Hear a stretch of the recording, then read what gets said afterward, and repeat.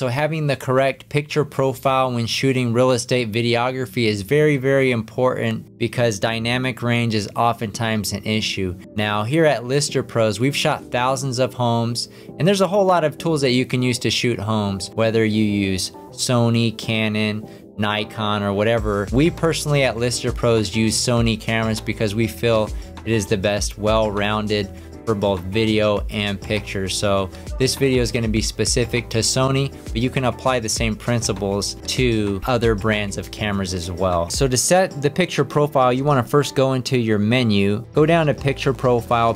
PP10 is what we use here at Lister Pros the majority of the time. It is the hybrid log gamma. And if you go over here, you can set individual settings within that picture profile, but we like it pretty much standard. We feel like Sony did a pretty good job creating this picture profile.